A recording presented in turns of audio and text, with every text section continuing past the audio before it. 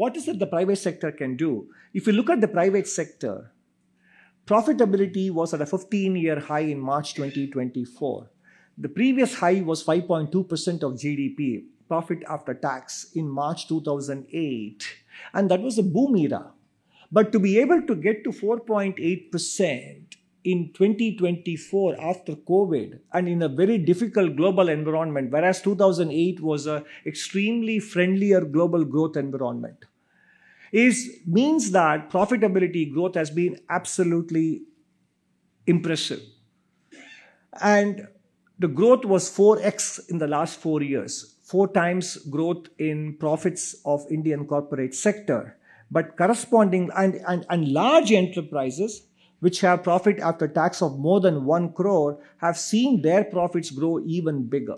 So notwithstanding all the issues that India's corporate sector may have with governments, union and state, on taxes, on cost of capital, on procedures, on customs duties, etc., the truth is, Indian corporate sector has never had it so good as it has in the last 4 years, considering the kind of environment in which we operate.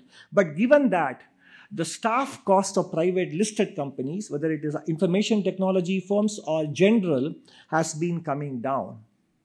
In other words, compensation growth has become weaker and weaker, compensation to employees. And if you take out managerial compensation, this will look even more acute, the decline.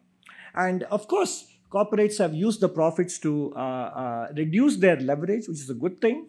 They are deleveraged, their balance sheets are healthy, but therefore now it is time to engage in a good combination of capital formation and employment growth as well.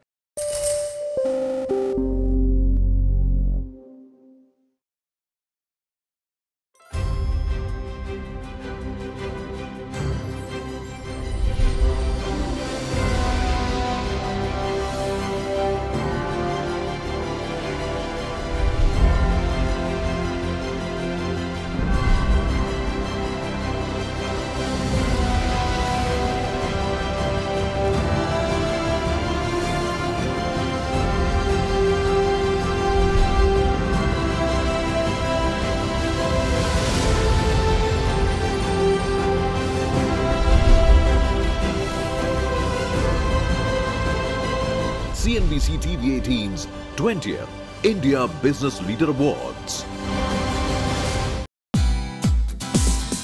Thank you for watching us on CNBC-TV18. For all news and updates, subscribe to our YouTube channel and watch us on all social media platforms.